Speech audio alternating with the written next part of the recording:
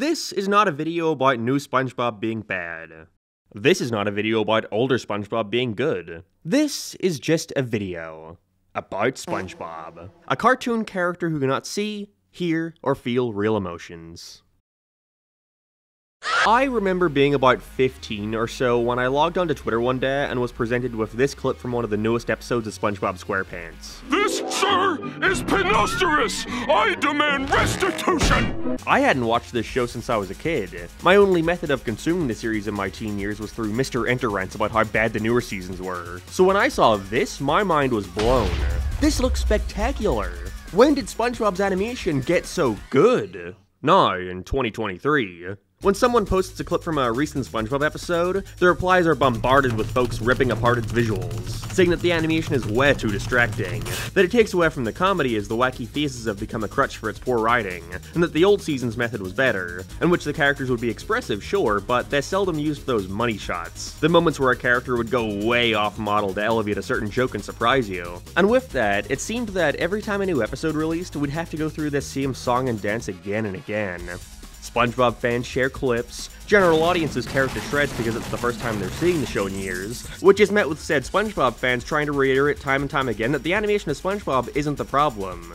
You are. That the show is the exact same as it's always been, and the only reason it doesn't appeal to you anymore is because you're not in its target demographic, and so of course you wouldn't enjoy it. And just to nip this in the bud, because for some reason I've become the unofficial spokesperson for the new SpongeBob has bad animation crowd. Even in my videos most negative towards the guy, I don't think I've ever said the animation was bad. One thing I would like to compliment the show on is the animation. SpongeBob is consistently one of the most impressive ones I've seen, with how expressive it can be. And the backgrounds in this series are stellar, I really love the colors. I can't speak for everyone, but my views have never been about whether or not this animation style is good. It's always been about whether or not it fits SpongeBob and what the series was aiming to do in its beginning. But I guess that's the issue with voicing your opinion on the internet. The game of telephone goes further and further to the point where expressing how you think sometimes the gags can go a bit overboard turns into you thinking that the animation itself is bad and that you don't care about the medium, when that was never my argument. If you go back and watch my ranking video, in retrospect, I feel like I praised the animation more often than not. My issues instead came from the feeling that the animation was being prioritized over the writing. That the wacky faces and expressions were simply substitutes for the snappy, clever dialogue of its early years. An opinion I held after trying out some episodes of the modern era, and noticing how gag-driven the series appeared to be. I always remembered SpongeBob for its witty dialogue and occasional out-there moment that would catch you off guard and stick in your mind for years. Whereas the newer ones I'd watch all seem to be doing the same repetitive jokes over and over again, the humor deriving from a character just repeating the same thing endlessly, with the joke being, they said the thing that they always say.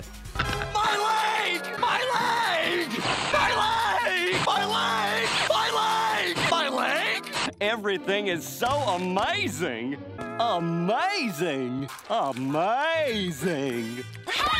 Amazing! And because of that, it made me put all of that blame on the animation. That they'd rather show you a funny face than tell an actual joke. But that's not fair. For one, I can't get mad at folks for not getting 5 hours into a video like that to hear what I think of the animation. It's much more accessible to watch a 45-second short where I try to sum up these thoughts within a single statement. But also, it's not constructive to imply that these things have any relation with each other. That the staff would intentionally try to focus more on the animation than good writing. I've also said before that sometimes it feels as if the artists are trying too hard to come up with the next big SpongeBob meme instead of reeling it back and knowing when to hit the audience with those exaggerated faces when, again, that's not really fair on the artists. It's impossible to assume the thought process behind this shift, but to imply it's for any other reason than they wanted to draw a funny face is a pretty cynical mindset to have, and for that I apologize, truly. See, every time I see this discussion, I feel like chiming in with my own 2 cents, but find it incredibly difficult to articulate my actual thoughts in a quick and easy to understand manner. Like I'm walking on eggshells. Because I'm no animator, I've never worked in the industry, and so for me to assume the intentions behind certain decisions is obviously going to be biased in some way towards my thoughts on current SpongeBob. But what knowledge I do have is what I think of this. I may not have the perspective of being a fly on the wall to have overseen how the series got to this point, but I do have the perspective of a longtime SpongeBob fan. Someone who watched the first 7 or 8 seasons as they aired and then came back years later to see what they had missed. So if you don't want to hear that, then that's okay. No, really, it's fine. You can leave. You don't need to listen to me, it's not like I have any authority in the matter. SpongeBob ain't going anywhere. Or you could stick around. Listen to what I have to say as an uneducated average Joe talking about a series that played an important part in my childhood. And if you disagree, great! Leave a comment, let's have a discussion. Even if just to say, fuck you, you have no idea what you're talking about, you clown. No, really, it's fine, honestly. So with all that, let's get into it. What do I think of SpongeBob's animation evolution over the years, the pros and cons of each era, and to check out some of the brand new episodes that have come out since I last kept up with the series. People have been telling me they've started to strike a better balance between well-written stories and off-the-walls animation, so I'm curious to see if I'll come out of this having a newfound appreciation for the recent episodes. Who knows?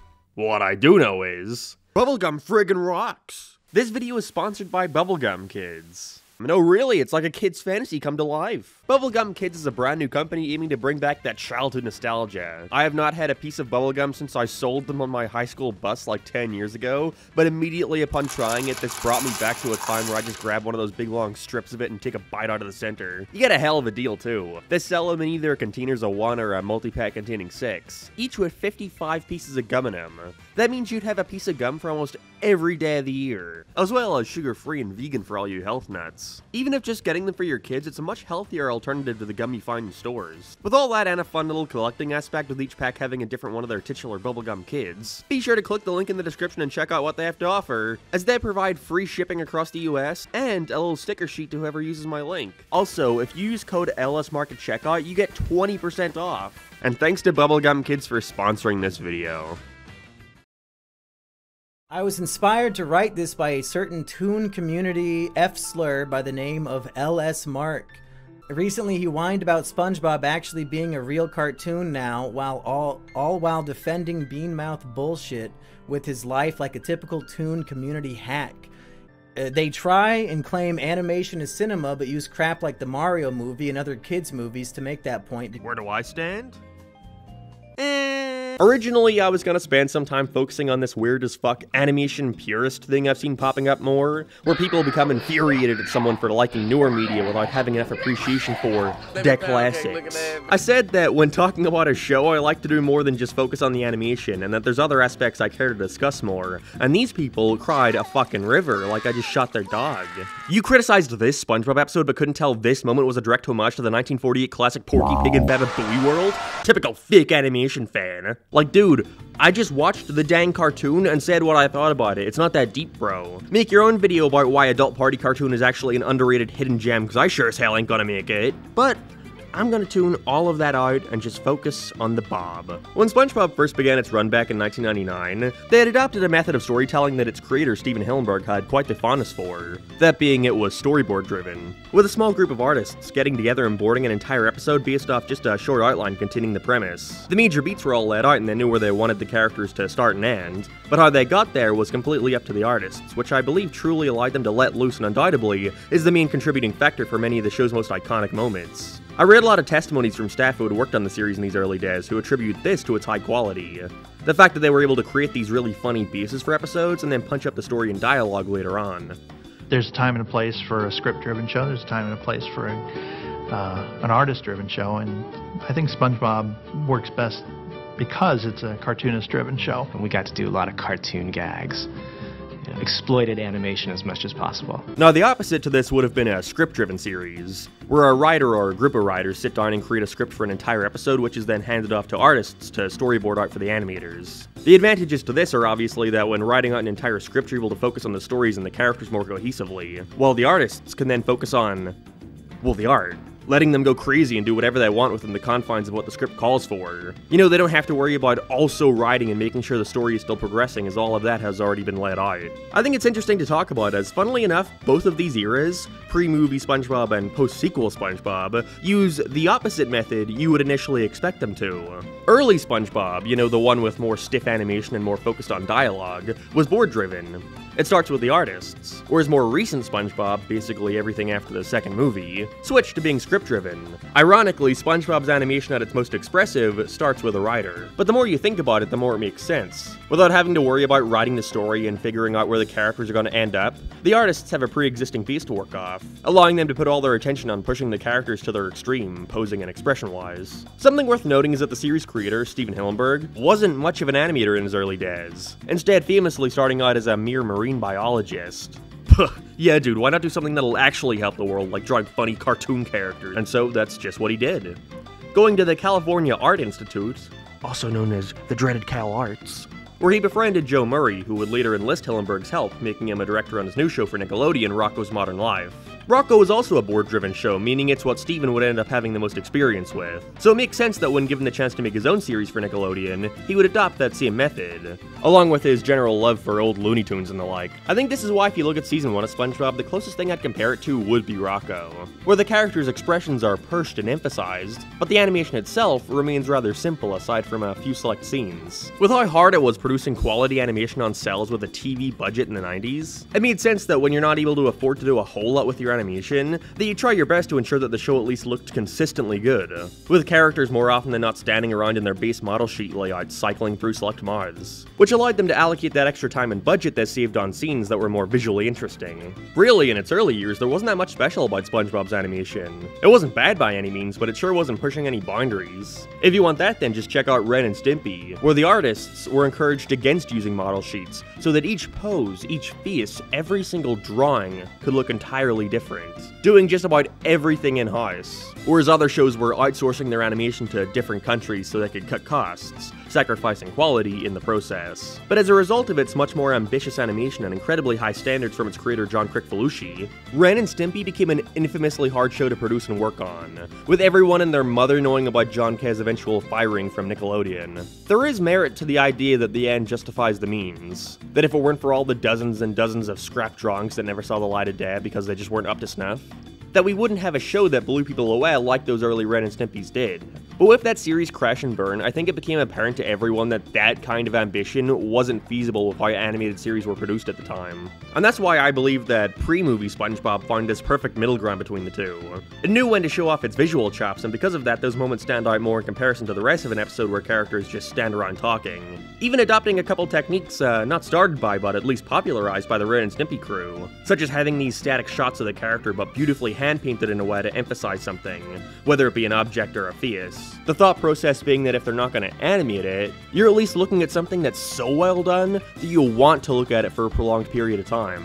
Funnily enough, quite a few artists who worked on Ren and Stimpy back in the day eventually wound up working on SpongeBob, a couple notable ones even remaining on the series to this day, such as Vincent Waller. So there's no denying that some of that influence has wiggled its way into the sponge.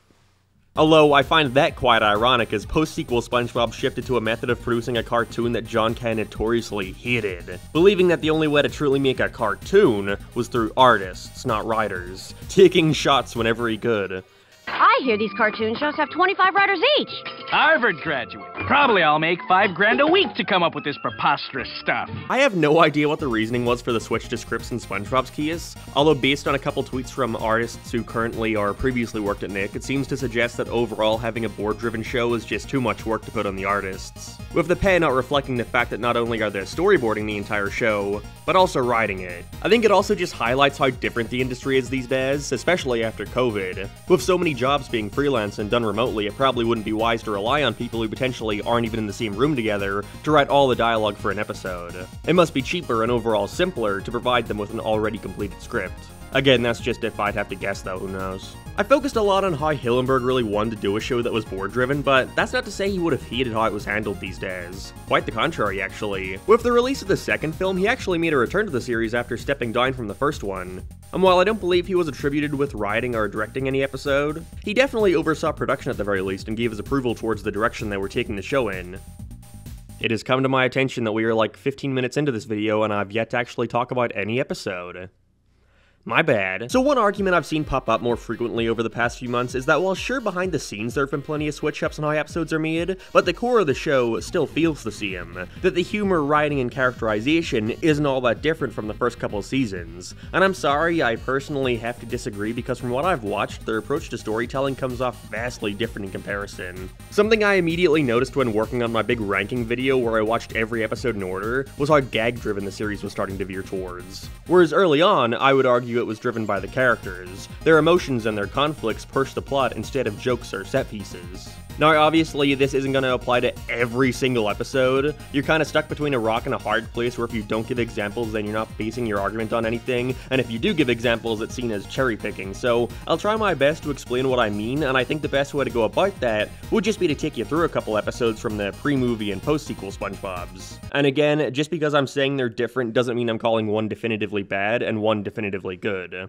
This is more so for the purpose of highlighting the slight changes in how stories are approached and how, to me at least, it changes the whole vibe of the series. Comparing two random episodes would be a tad unfair, so to make it a little more even, I'm going to use the first episode of the series, you know, the pilot, and compare it to the first episode of the season where I started noticing the shift, Season 9, with Help Wanted versus Extreme Spots. Being, well, a pilot, Help Wanted has to make some sort of effort to establish these characters to us, so we begin by seeing SpongeBob's morning routine, him getting ready for the day before bursting out the door and approaching the Krusty Krab where he wants to get their fry cook position. After initially feeling like not going through with it, his best friend Patrick encourages him to go ahead and apply, giving a little bit of exposition as to how badly he wants the job and how qualified he is for it. Before he enters, the cashier Squidward notices him and warns the owner Mr. Krabs about SpongeBob, and so trying to get rid of him, they say he can only get the position if he goes out in a wild goose chase and buys this spatula that doesn't even exist. As he heads out, a massive horde of anchovies come in and wreak havoc on the restaurant. And just when everything seems lost, SpongeBob bursts back in, somehow having found the exact spatula Mr. Krabs told him to get, and proves himself as being more than capable by beating the lunch rush and earning Mr. Krabs a shit ton of money in the process, ending with him getting the job. It's simple, but it's one of the best pilots to any cartoon for a reason. It perfectly sets up the characters while showing you an average day in their lives. There's a clear through line. SpongeBob wants the job, faces adversity, proves himself, gets the reward. Each scene here is driven by the characters and them trying to achieve their respective goals. In comparison, let's quickly go over the plot for Extreme Spots. We begin with SpongeBob and Patrick on the beach building sandcastles, before being alerted to a group of extreme sportists? Sporties? Johnny Knoxville, him and his group being super action-packed and doing all these cool epic stunts. Amused by this, SpongeBob and Patrick want to join his crew. And after a bit of standing around and making jokes about them misinterpreting a British guy saying extreme sports, thinking he's really saying extreme spots, they get pushed into doing some stunts like riding a motorcycle and falling off a cliff. The crew, who have just accepted letting them be a part of their gang without really saying it, want to know what games they like to play, and so Sponge and Pat play jump rope. Then the Drasticals do it, but extreme. Then they blow bubbles, which is followed by the Drasticals doing it, but extreme. SpongeBob then gets in a ring and loses a fight to a pillow, so Johnny comes in and beats it up. Then Patrick jumps in a dumpster, which is followed by the Drasticals doing it, but extreme. SpongeBob and Patrick take them jellyfishing, which is ironically the most extreme sport of all, with the Drasticals all getting violently injured. But they're happy about it. British guy comes in and makes the same joke again, and that's the end. Obviously, this is one episode out of the dozens and dozens that have undoubtedly done more story-wise, but you see what I mean, right? Nothing feels influenced by the characters. Instead of each scene being driven by them and what they want, it's instead driven by what gags they can do, what silly scenarios we can think up for the characters to be in. And there's nothing wrong with that, I just can't help but prefer it the way it was done before.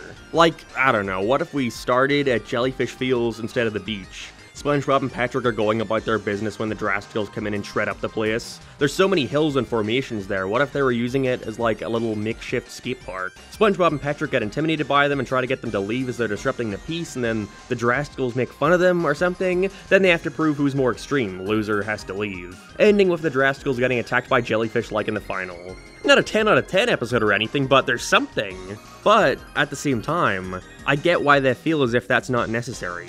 We're at Season 9 and like a million episodes in. At this point in time, everybody and their dog knows SpongeBob. Less needs to be done with the characters because you know how they act. It doesn't matter that the jellyfishing comes out of nowhere at the end because this is SpongeBob. You already know he likes jellyfishing. And that's fine, I can't stress that enough. But for me personally, I've always been a fan of the approach that acts like each episode takes place within a vacuum.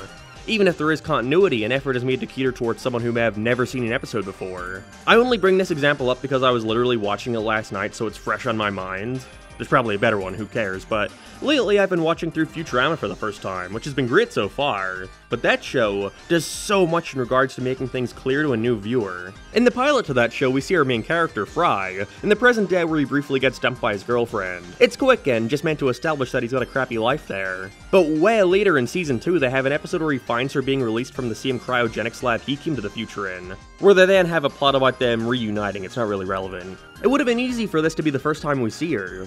Just assume that the viewer knows who this is if they've seen the pilot, and if not, the context of an ex-girlfriend is all they really need. But even then, during the beginning of the episode, they still make an effort to establish that to a new audience. It's not necessary by any means, and the episode would have been fine without it, but it shows an intention to tell a complete 3-act story, with elements introduced in the beginning that pay off later. It's easy but effective in making an episode feel like a completed narrative. Nothing comes off like it's coming out of left field. SpongeBob, of course, is not going to be able to do that as heavily since its average episode is about half the length of Futurama's, but something, anything, no matter how small, goes a long way. And that's not to say that no episode before the first movie was similar to Season 9's approach. You know, you have episodes like No Weenies Allowed, which primarily features SpongeBob in one location going back and forth with the gags getting more and more extreme as it goes on. But even then, SpongeBob has a reason for wanting to get in other than, well, he wants to. His friend is going in there and he wants to join, becoming offended when he's not seen as being tough enough, which is established as something he cares about, as the entire opening to the episode is a prolonged scene of him and Sandy fighting. I feel like if this episode were approached now, the mindset would be, well, we already know SpongeBob likes karate at this point, we don't need to showcase that. Even the episodes between the two movies, which typically are seen as the dark age for the franchise, I'd argue are more in line with pre-movie SpongeBob than the post-sequel seasons are. Boy, I hope you're keeping up with this terminology, it is a nightmare. But that's not where the main source of contention here comes from. It comes from the Wacky Faces. It's no secret that I've been quite public with my thoughts on current SpongeBob's animation style. And while I often see my points exaggerated and pushed to extremes that I never once claimed, you know, it went there for a reason. I did express that I wasn't a fan, but I think the writing plays such an important role in why I think that. Again, the animation on a technical level looks great. A little weightless. I think when every character can squash and stretch to their heart's content, it lessens the impact of their frequent slapstick. But I think it only bothered me so much because I felt it was being prioritized over the writing, which I of course now understand that not to be the case. But even then, some might say good. The animation should be prioritized because it's a cartoon. But I think that fails to acknowledge where the series got its beginning, and why those first few seasons were so successful. And I think the dialogue and jokes played into that more than the animation did. Post-sequel SpongeBob feels like one big apology for those middle seasons between the first and second movie. The visuals at that point had a major focus on gross art. Super detailed shots of a character contorting our giant veiny monsters, or all the times we'd see a character's blood and guts and skeletons exposed. It didn't work because despite all of this, it looked so bland. It's very strange because if you take a look at a lot of the art in the production stage, mainly by Robert Ryan Corey, you'll see these same drawings when they looked great. These are some phenomenal, really cool and unique depictions of the characters. May not be your ideal SpongeBob, but you can't deny the talent here. But then, you take a look at these same drawings in the finished episodes, and something just feels off about them. There's a charm to hand-drawn sketches and animation that sadly gets lost in translation when done over digitally. I think maybe it has to do with the line art. It's trying too hard to be on-model with sketches that purposefully go out of their way to be off-model. There's also no real variation to the line width compared to the sketches. I don't say this often, but I think if anything, the line art is too thick, not allowing you to see those subtle nuances that come with thinner, sketchy art. In comparison, it feels like now they're making an effort to allow the artists to have fun with it, sprinkle in their own touch of SpongeBob and Friends. It's very much one of those shows where if you're even a casual fan, gonna pick up on certain artists and their quirks. Such as Aaron Springer, who had been working on episodes up until season 8. If you look at some of his original boards, they were fucking massacred into this lame as hell, super sanitized, on-model version of the characters, which the middle seasons were infamous for not straying too much from. For a while, SpongeBob was either disgusting or soulless, no in-between. And so it feels like, now at least, they've started to embrace that aspect, every artist's unique vision of the characters, which has resulted in the SpongeBob we see now.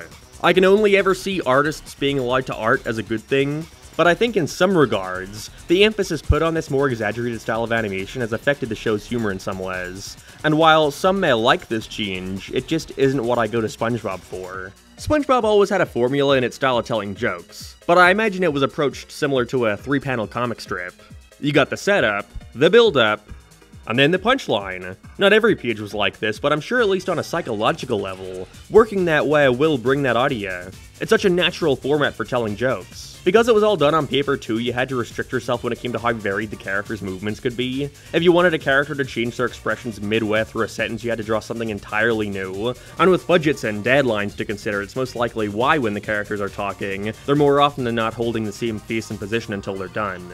In comparison to now, where storyboarding has never been easier. Want to draw a new expression? Just click a button and you have a blank canvas. Copy and paste whatever doesn't need to be redone, and there you go. The characters can shift, bend, and exaggerate as much as you're willing to draw. There were methods like this for drawing on paper. I noticed whenever they want to reuse a position but with minor changes, they'll more often not just draw the silhouette with the added detail so the animator knows what needs changed. But there's no denying with how accessible these art programs are nowadays, that storyboarding something expressive and varied has never been so simple. I'm sure the amount of boards it takes to complete an episode now are monumental compared to what it was done traditionally. And I think that's the main reason why we get these clips shared around online where characters change to a different face every other word. I'm sure if we had that technology when the show first started, we'd be seeing something similar. And it's not even really that severe. There's a few select moments where it definitely goes too far in my opinion, but these moments aren't as frequent as people say they are. I guess I'm included in that, aren't I? My bad. These characters have been around for so long now that people have had literal decades to learn how to draw them and add their own spin. And we've seen the show slowly adapt certain changes over time. One I see folks complaining about online a lot is SpongeBob's design differences. You know you've seen one of those amazing DeviantArt drawings where it's old SpongeBob beating up new SpongeBob. They're great. Now, some people may look at these two images and go, what design change? He virtually looks the exact same. But, being a Sonic fan, I'm used to arguments about minor design differences and how they can drastically affect how your character comes off. And I think these differences in his design, again, highlight the different approach to writing. Steven Hillenburg claims he wanted to present SpongeBob as a bit of a nerd. I mean, he's a fucking square. Just look at his outfit. And remember when he used to wear those fucking giant glasses? He was into comics and activities that were seen as nerdy in his universe, like jellyfishing, and everything about his design conveyed that. Later, as the series went on, they started leaning more into SpongeBob's innocence over his naivete, bordering on making him a baby, and therefore how they drew him played into that. They made his eyes smaller, his pupils bigger. They almost never had his little cheek thing sticking up anymore, instead starting to aim it sideways. Minor differences like that go a long way in changing how a character feels, and I think most agreed it was for the worse. Nowadays, I think they've yet again started to drift away from the baby SpongeBob we had for many years, and are instead leaning more into a SpongeBob that's a bit of a silly goofball. Now, that's not to say that was never a part of his character before, but now more than ever they've begun emphasizing it. His eyes are back to being ovals, his little cheek thing has been made way bigger in certain cases. A lot of the time they push his legs together now, and are way more creative when posing him. He's also presented as much more of a short stack. It may feel redundant, but he just looks more square. This fits with the tone they're going for, and on its own, he looks great. But I feel it's clear some of that initial simplistic charm has been lost. I always loved this model sheet drawing of him where he looks like he's bursting out of his pants. He had more of a curve to him initially that was quickly dropped. It's just such an interesting case of how little details go a long way. For example, I could not imagine some of these post-sequel episodes working if he still had that Season 1 look. And a lot of Season 1 probably wouldn't be as charming if he looked the way he does now. They both perfectly fit the vibe of what the director is going for, which is only pushed further now that the directors and storyboard artists have more freedom to do whatever they want. And even then, with current SpongeBob, now that they're cycling through select directors, the SpongeBob they present is slightly different to the last. It's weird. I've been stuck in the middle of this argument for so long that I had begun to feel like I needed to provide reasons for why I thought the animation style of the post-sequel era didn't work. I did this for so long that I genuinely started to believe that I thought the new show had bad animation, only to start work on this video and realize that I've never really said that as far as I'm aware. There's without a doubt a case to be made for the charm of those initial few seasons being lost over time. You know, when you make a show that's so wacky and balls off the walls all the time, it makes those moments less and less impactful the more you do it. SpongeBob's animation looking so good doesn't have the same effect as it once did back when I saw that tweet when I was 15. What folks were once amazed by is now just the norm.